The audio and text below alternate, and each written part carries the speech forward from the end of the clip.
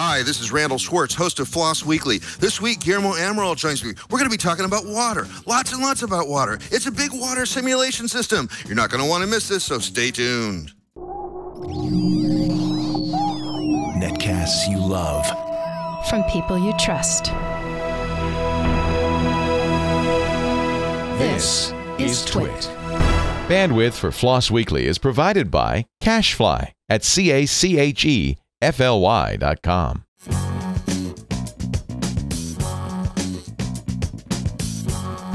This is Floss Weekly with Randal Schwartz and Guillermo Amaral. Episode 332, recorded April 15th, 2015. MOHID.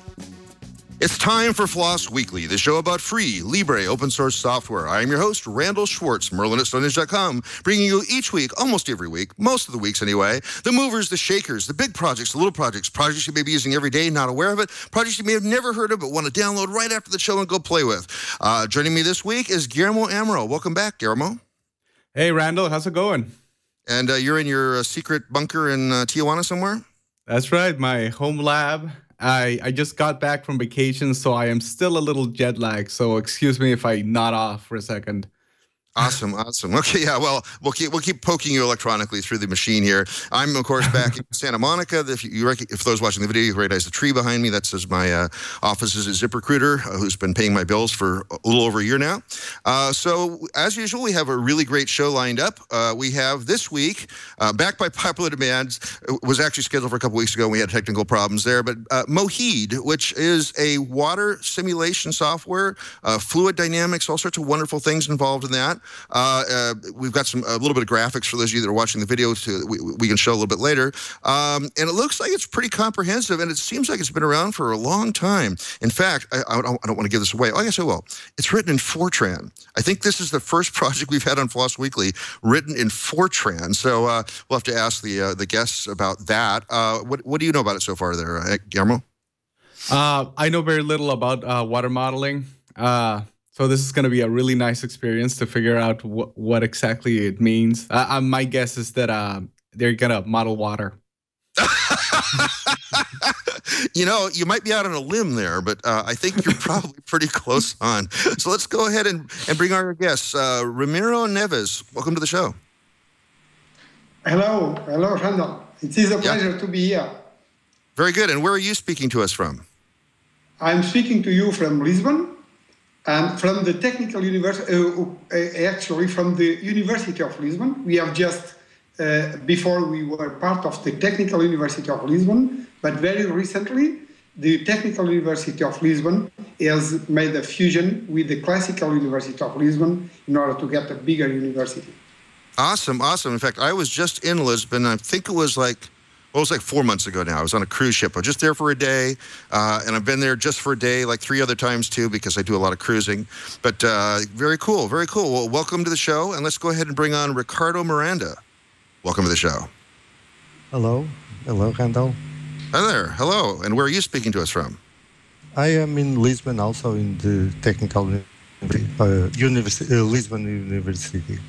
Can you guys see each other? Are you in the same room? No. We are okay. Okay. Just want to make sure we're actually using Skype for a reason here. So that sounds really good. Well, let's go back to Ramiro for a second. Why don't you give us the 30,000-foot view, or I guess there's some number of meters. It'd be like 10,000-meter view of what MOHID is all about. Yeah, MOHID is a model that was developed in order to simulate the movement of water in free surface flows and in groundwater flows, and also to simulate the water quality, so in order to perform environmental management. Okay, and how long has it been around? It's written in Fortran. It must be quite a while, right? Yeah. In fact, it's almost as old as me. It is. I started developing it when I did my PhD thesis some 30 years ago, and since then, it has been developed. It has involved something like 15 people, 15 PhD theses, and so it has grown a lot.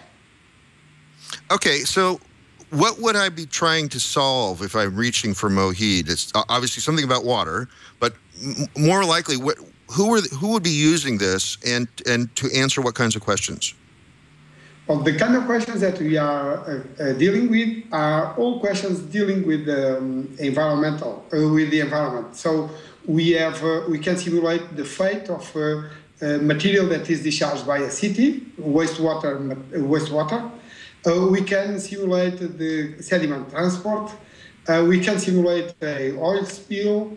So we can simulate anything that is related with the movement of the water, that is transported by water, and it can be, or that can live in the water. The things that live in water, we cannot simulate all of them, but we can simulate the cycle of nutrients, so we can learn how the organic matter is consumed by bacteria, how the bacteria is consumed by zooplankton, and we can simulate the phytoplankton. So we can simulate all the basic processes related with the water quality. We can simulate the growth of mussels, and we can do some simulation of growth of fish as well. And what's are you the originator of MOHID then? Yes, I'm the originator of this code in the sense that, but I'm not the originator of all the ideas. The ideas are much older than me. So I am the originator of this code in the sense that this code integrates some ideas that were formerly from myself, and then they have been adopted and modified and improved, especially improved by the students that I have up to now.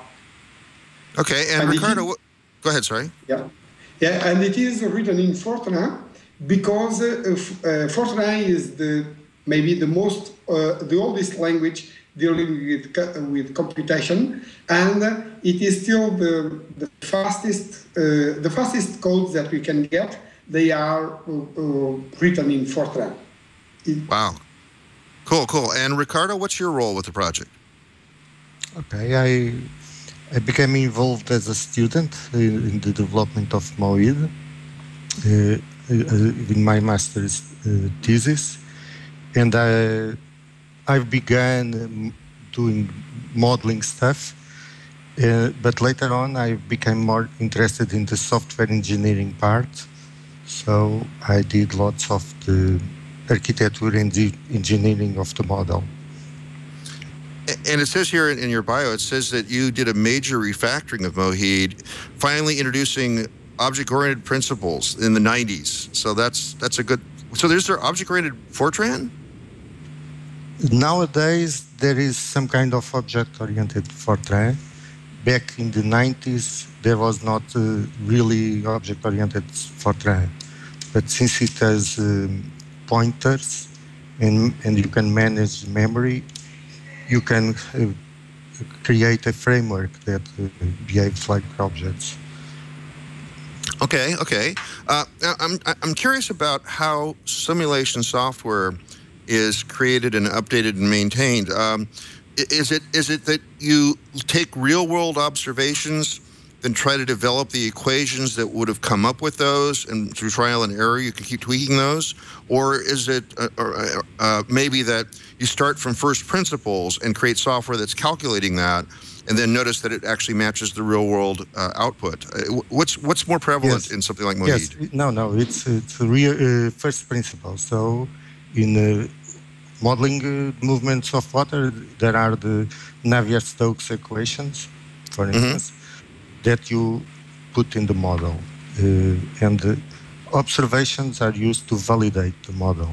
And you also do some predictions, and afterwards you check that the predictions are in accordance with what actually happened. Because I was looking through your... But this is not a model that mimics the world. This is a model that really uses the physical principles of the movement of water. That's, I bet, playing with this 10 years ago, 15 years ago, looking at the relative computing power you have available to you now, does that affect the way you do the computations? Yes, because back in the 90s, it was mainly single-threaded computing. Now we are dealing with multi-threading, so And we are putting the model in high-performance computers with hundreds of cores. So this is what we are working on now in terms of software engineering. Just so we get a sense of that, because you probably see it a lot more than most of us, although, I've had computers around for 20 years.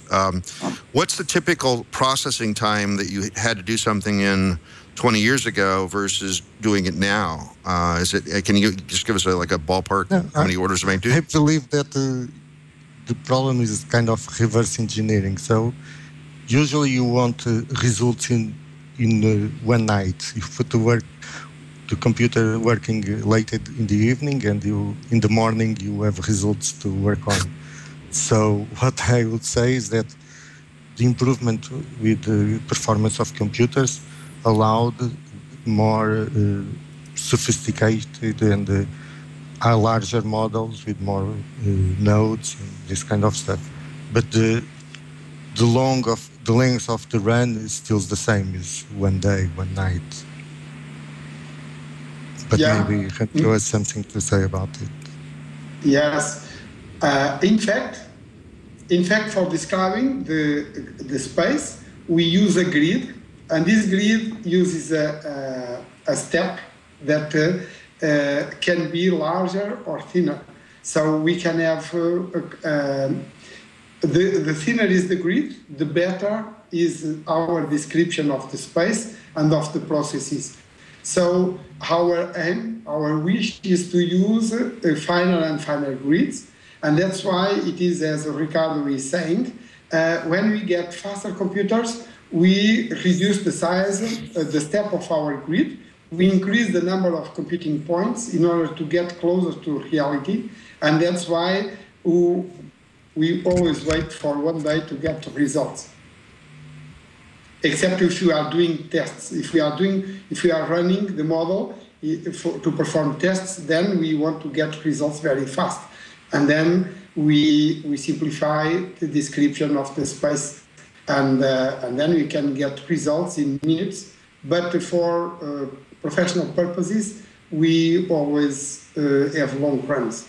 That's why we have not a big freedom on choosing the kind of language programming language that we are using. We really need a fast processing language. And Fortran has that ability. And another thing that Fortran has is that it is pretty old. So there is a lot of history written in Fortran that we are still using or reusing. So you couldn't rewrite this in Perl, you're saying? We can write it we can modify it, and we are doing it in order to run it in parallel, to use parallel processing, but it is not easy to get rid of our history. It is not easy to reprogram everything, especially being sure that, or almost sure that we will not get faster codes. We have tried to reprogram something on C, but it was not as fast as it is in Fortran. And I can also say, for instance, even if you go to Python, when you go to numerical Python, it is Fortran behind the Python. So Fortran is really good for performance. So what kind of institution would actually start using MOHID? Is this something purely academic, or would somebody, or do you guys know if anybody in the government actually uses this to map maybe ravines or lakes in your country? Yeah, it is. In the beginning, it was purely academic, because everything that is new starts in the academy, and it is academic. But as it has got developed, and it has included more processes, and it has been able to simulate more state variables, it started being used for management, and it is used for companies, for consulting companies as well. In our group, we have generated 2 spin-offs to companies that are working mostly with MOHID, and they are doing commercial applications of MOHID. And there are many users around the world that are doing the same. So it is no longer a purely academic software. It is being used for academic purposes. So we are still developing new processes, improving the code, so including new knowledge in the software. But as the knowledge is included in the software and it is ready to be used to answer practical questions for environmental management, then it is used by those companies and by other companies around the world. It is being used, in fact, in 42 countries now. That's a lot. And what kind of output do you get from the program? Is it purely text, or do you get graphics, or what do you expect to see after you run it for a day, for a night? For a night, we get graphs because we get millions of numbers, and we cannot analyze those numbers without graphs. So it is without graphs, it would be useless, and that's why, associated to MOHID, there is also a graphical interface that is used to run the model, but especially to visualize the results. Hey, so we've actually gone to your gallery. We're actually going to show one of the things for the visual audience that we have. We can actually see one of the outputs. You can describe what we're seeing in a second. Here we are. So what are we looking at here? Yeah, here we are seeing salinity. So fresh water getting out from the Douro River in the north of Portugal. And this was simulated some years ago when there was a strong flood, and this flood has destroyed one bridge, and it happened when a bus was crossing the bridge, and it was a very bad disaster. Everybody that was in the bus died. And the bodies disappeared and were transported into the sea. So we see the red is fresh water, and the blue is marine water, is sea water, and then we have colors. The colors in between, they show the mixing. And in fact, the bodies of the people that were inside the bus, they were transported by this flow. Wow. And so what would a grid size be for that? Are you down to like the yard by yard level or meter by meter, or is it way bigger than that? And now here is something like 200 meters by 200 meters. Okay. And so that's millions of grid points though, right? Exactly, because we also have something like 50 layers. So it is, we get millions of computing points. Wow. So it's 50 horizontal layers, so in the vertical. You have the horizontal grid, and then you have layers. Now, I understand, thanks to things like, is it chaos theory or something like that, that if you change the scale of the grid, you might get slightly different results. Have you seen that actually happen? Yeah, that can happen. But we try to avoid it. So we try to get a grid, to use a grid that is fine enough to reproduce the phenomena that we are interested on.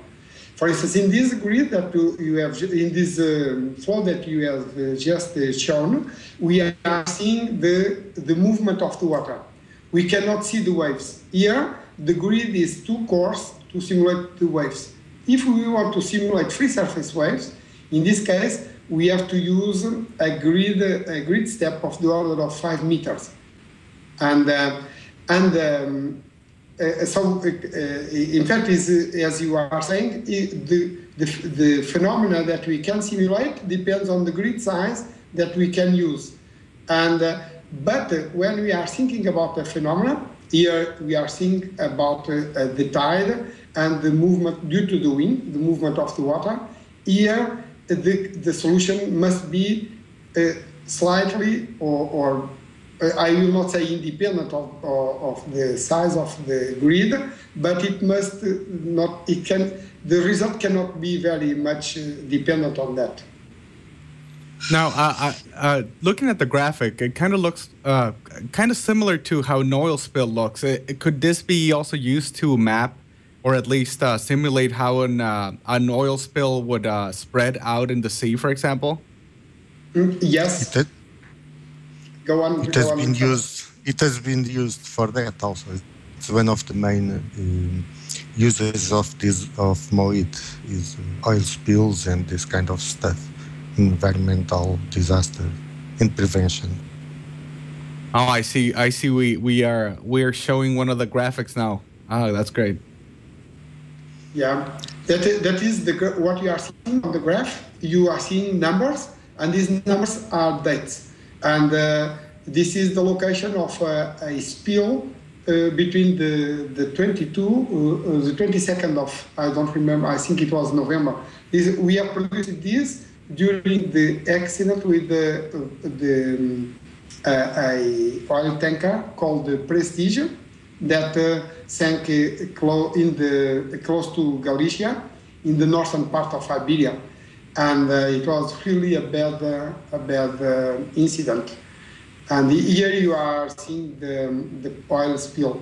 So on the 20th, 21st, 22nd, and the location, and it has hit the land 10 days after the spill.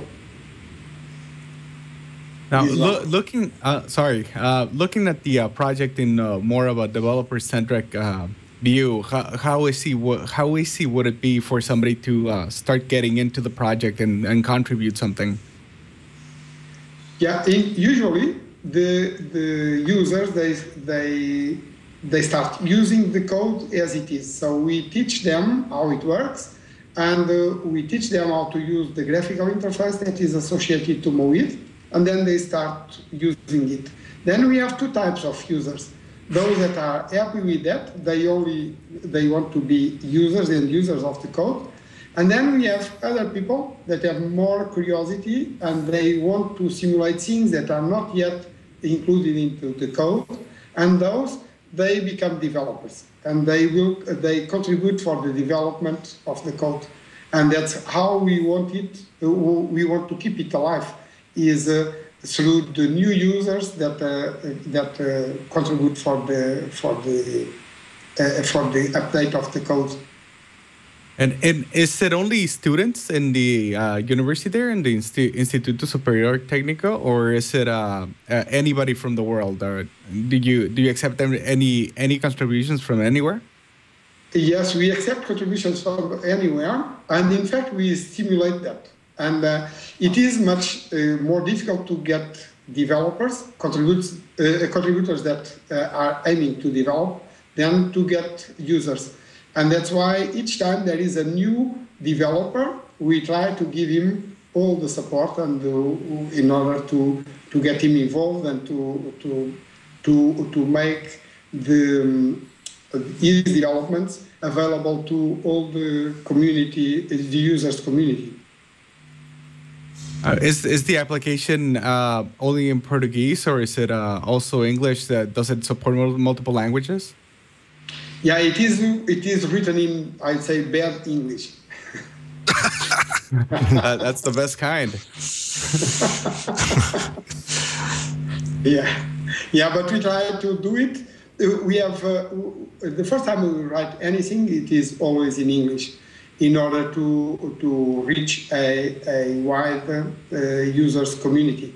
And then when we have people from Portugal, from the Portuguese-speaking countries, then if we have text in Portuguese, we also make it available. And sometimes those guys, they also contribute with text in Portugal, especially in Brazil, that is a big country, and they use mostly Portuguese there. Is there anything you've seen in this software by using it over the years that actually surprised you when you ran the numbers? Surprised me sorry, can you repeat? Surprised you when you actually ran the application? Did you get any surprising results ever? Oh yes, that happens very, very often, because when we think about the environment, we have our ideas and we think that we understand what is happening. And finally, when we start calculating things and we put numbers on it, sometimes the results, they are quite different from what we were expecting. And so this is how we can learn with the model. So we have to teach everything to the model in the sense that all the processes that are included in the model, all the equations, we have to write them before and to provide them to the model. So the model will never teach us about the equations. We have to teach the model about the equations, but then the model teaches us about the results. And sometimes we have ideas about how the environment works, and they are not right. And we learn this with the model. That's pretty amazing. Well, we're almost out of time, sadly. We started the show a little late, so we have to finish a little early comparatively. What license is it under, and why did you choose that? Well, it is GPL because we believe that it is a nice license for this project, because it requires people to give back what they are doing. So this was mainly the reason the GPL was chosen. And have you got contributions from outside people that you would have expected to contribute to it? I mean, people that are in other institutions, have you gotten patches and stuff from them? Yes. So, oh, no, yes. Yes, he's saying yes. Ramiro's saying yes. So cool. Was that nice that happened? Yes, it is very nice, and but it doesn't happen so as often as we would like, because in fact only a few people is ready to become a developer. Good. Okay, like I said, we're almost out of time. Is there any question we didn't ask that you want to make sure our audience is aware of? Okay, I just could say that to emphasize the difficulties of getting into this project is because it is a very large project. It's something like 1 million lines of code. So this is one of the reasons it's hard to get into, and also because people need to understand the physical processes or environmental processes, and also oftentimes the future contributors don't know how to program, so they are also learning to program. So it's lots of stuff to learn to be a contributor. So do you find the quality in a very large project? So you're saying most of this code was written by students? Yes. Okay. Well, but, that's the quality of code there. Okay. I don't know. But the reason it's able to grow is because, as we said, it's object-oriented. So it's very modular, and it's easy to plug in new stuff to the project, because there is a framework that once you learn the framework, it's easy to incorporate new features or new concepts into the code. And also there is a continuous integration policy to help it. Yeah, but these students that we are talking about, they are PhD students. They are, in fact, people that are studying, but at a high level already. Okay, very good, very good. Well, like I said, we're almost out of time, so I just want to thank the both of you, Ramiro and Ricardo, for coming on the show, talking about MOHID. And as people will find out about this from this show, they'll be probably checking in with you. So thank you for being on the show. Okay, thank you very much for the opportunity. Thank you. That was Ramiro Neves and Ricardo Miranda talking to us about MOHID. What do you think, Guillermo? Or Guillermo. I keep saying Guillermo because that's your handle everywhere. That's fine. A lot of people just call me Guillermo, which is a lot easier to say. Yeah. Well, it seems that it is indeed modeling water, which is something in fluids, which is something I did not expect. You called it though at the beginning of the show. Just all this expertise in what I do, it just comes to me sometimes. You're gifted. You're gifted, sir. That's what it is. You know it, man. Yeah. I actually find this a lot interesting, especially with the whole oil spills and everything like that. There should be a lot of useful things that you can do with this application in certain areas like that. But yeah, what did you think? Well, it was interesting there. The reason I brought up the oil spill graphic was that the the prediction and the actual were almost spot on. So whatever these guys are doing to write this software is really pretty amazing stuff when you consider how many points have to be calculated and how much different vectors and stuff to compute all that. Pretty amazing stuff. I'm glad it's in Fortran, so I don't ever have to contribute code to it, but I can use it if I want to. Maybe we'll see. It's like that. So yeah. Anything else before we wrap up the show here?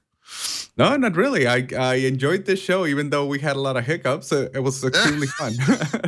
Yeah, for those of you listening at home and not seeing the live feed, we didn't get started until like almost a half hour late, so that's why this is a short show this week. But at least it happened. Finally, MOHID got into the stream. Speaking of shows that get into the stream, we've actually added one more guest in the upcoming series of weeks. Let me quickly run through the list of people that are coming up. Next week, we're going to have PodLove, which is infrastructure for improving the overall technical infrastructure for podcasting. So it'll be sort of a meta show because it'll be a podcast about podcasting, which will be sort of cool. After that, Criu, I don't know how that's pronounced, CRIU, which is a checkpoint restore facility for Linux in user space. Sounds like fun, interesting. Tygo.io is an agile project management platform. Deviation TX is a replacement firmware for the Wakera Devo series of RC transmitters. Should be fun. Just added to the list, sort of a follow-on to the show we did about Bitcore, I think it was 2 years ago maybe, is Copay, which is a secure shared wallet. We actually mentioned it briefly in the other show, but we're going to go on and just do a whole show about that. Basically, you and I can share Bitcoin between the two of us, and it requires both signatures to be able to release them, stuff like that. Ooh, that's really cool. Lucy is an open implementation of Cold Fusion Markup Language, CFML. Weave, I think we just added that too. No, we had that last time. It's for Docker container-based deployments. So that should be cool. So it orchestrates a whole bunch of Docker things. And since we just had the Docker show a couple weeks ago, this should actually fit in really well. We also have on the short list, but still looking at dates, the Koha information library system. So our IT library, ILS, just put ILS, that's what it is. It's an open source library management system. ToolApp, which is an application lifecycle management tool. We are, in fact, having the lead developers of Dart come on and talk about what's happened in Dart since the 2 years that we had Seth Ladd on. And also I'm getting in touch with people at the AngularJS project to find out how that's all working. Seems like it's to be pretty cool. You can find out about these and more by going to the homepage, twit.tv/floss. There's a big link right there to our big giant spreadsheet. And on there you can see who I am actually getting on the show. But, I can always use more. So if there's some project that I am not talking to yet that you want to see on the show, have the project leader email me, merlin@stonehenge.com, and I'll put them right on the top of the short list. You can follow me on Floss Weekly, Randal L. Schwartz. We also Floss Weekly on Twitter.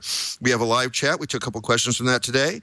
You can go to live.twit.tv at the time we're taping. Generally, that's 8:30 a.m. Pacific time, West Coast time, on Wednesdays.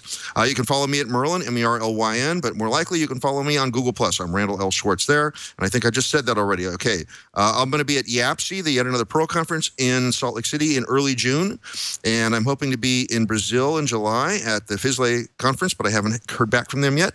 And that's all I'm plugging. Anything you want to plug there, Guillermo?